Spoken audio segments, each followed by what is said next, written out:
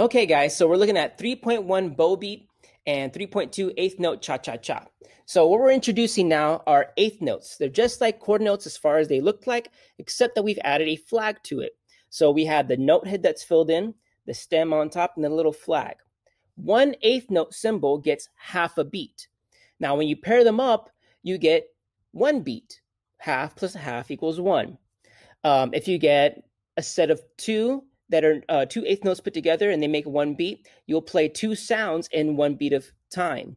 What they look like when you add those two together is that the flags connect each other. So we have called a beam. That's what it's called then. It's not a flag anymore. When you connect the flags together, it's called a beam. And you've connected them not because they make one sound, but because it's easier to look at when you're reading the music and you understand that they're eighth notes already. So when you're looking at bow beat 3.1, we have two quarter notes in the first measure. Then we have a pair of eighth notes. Notice I didn't say eighth notes. And when I pair, there's two eighth notes there that are beamed together. And then on beat 4, you have a quarter note. You'll also notice that there's little plus signs next to the beat. That's the other half of the beat. So there are two parts of the beat, right? Because we're thinking about half a beats now. There's beat 1, right? Then a half a beat after that is the and. Half a beat after that is beat 2. Then the half is and. Then 3 and 4 and. So what we have when we have a metronome set at 60 beats per minute here, for example, we have the click, which is the quarter note. Quarter note equals 60 beats per minute in this case. But eighth notes go twice as fast, literally. So what we have on measure 1 is this rhythm here. I'm going to count and clap. I'm going to clap when the sound is made and count when that sound is made. Watch. 1, 2, 3, and 4. Listen again. This is measure 1. 1, 2, 3, and 4. Now, what's really important here is that it's not 1, 2, 3, and 4. They're evenly spaced out. So it's going to be as if you have, let's say, inches, right? We have 2 inches, but the third inch has the third inch mark and the half inch mark. So they're evenly spaced out, especially how they look like in the music. Okay, so here it is again. Measure 1, 1, 2, 3, and 4. All right, so let's look at the rest of this. Measure 2 is exactly the same. Measure 3 is a bit different. We have at beat 1, a pair of eighth notes. Beat 2 is just a quarter note. Beat 3 is another pair of eighth notes, and beat 4 is a quarter note. So here's how we would count measure 3. 1 and 2, 3 and 4. Now we got to make sure that we're always singing through the note because that's how we're bowing. We're not just stopping the bow. All right, we got to hear it as well, and that's how we sing it. So here it is again, measure 3. 1 and 2, 3 and 4. All right, now let's try measures 1 through 4, the entire thing, and this is what it sounds like. Ready and go. 1, 2, 3 and 4. 1, 2, 3 and 4.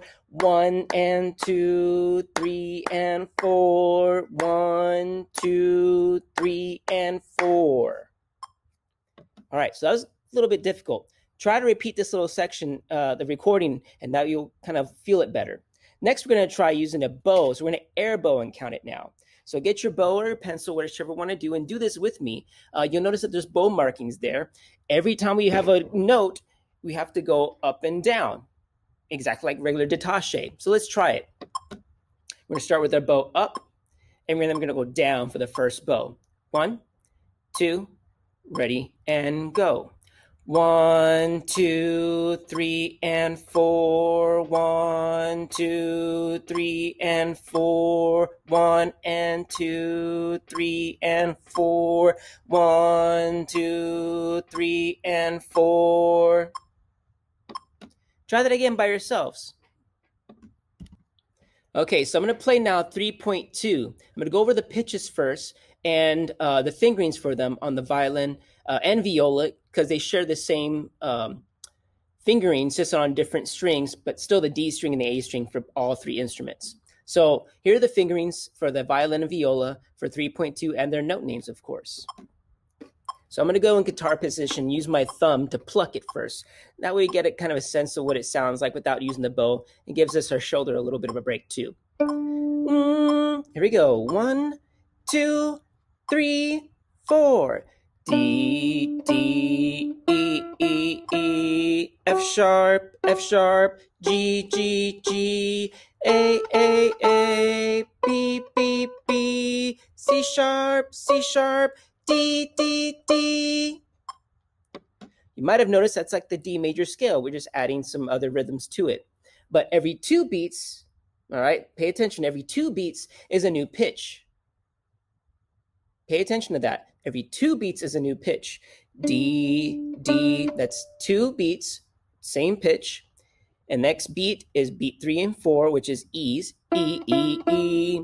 All right, finger 1. And then we have F sharp for 2 beats. Then we have G for 2 beats, but this, of course, pair of eighth notes and a quarter note. That's finger 3. Open A. Now this is 2 beats of open A. And then 2 beats of first finger B. 2 chord notes, 2 beats of C sharp, 2 fingers. And then finally 2 beats of the high D, 3 fingers on the A string. Okay, so this is what it sounds like with the bow. This is going to be both for violin and viola. And what it should look like on your recording. You're going to record yourself air bowing 3.1 and playing 3.2. Use a metronome, please, at your own tempo, as long as it's evenly played and counted. 1, 2, 3, 4.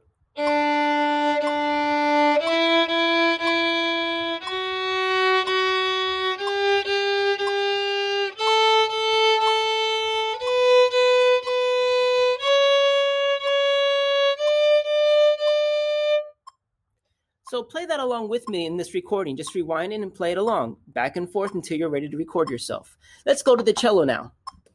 Okay, so cello, of course, you're going to do what the violins and violas are doing for your recording. Air, bow, and count 3.1 like you did earlier in the recordings, this recording. And then you're going to play 3.2. So first, let's go over the pitches. We're going to pluck and sing and go over the fingerings for 3.2. Remember, we're using our fingers to move along the fingerboard. First finger on the yellow tape, not the white tapes. We're not pressing any of the white colored tapes if you have don't fret tapes here. Here we go. 1, 2, 3, 4. D, E, E, E, F sharp, G, G, G, A, B, B, B, C sharp, D, D, D.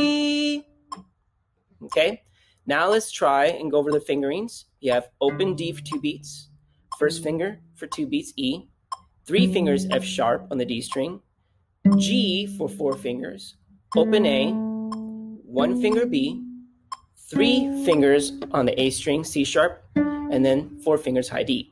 Let's bow it. 1, 2, 3, 4.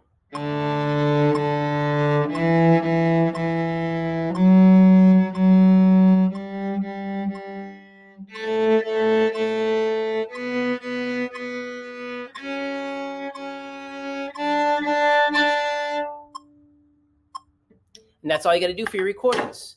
Air, bow, and count 3.1 and play 3.2. Got it? Can't wait to see them.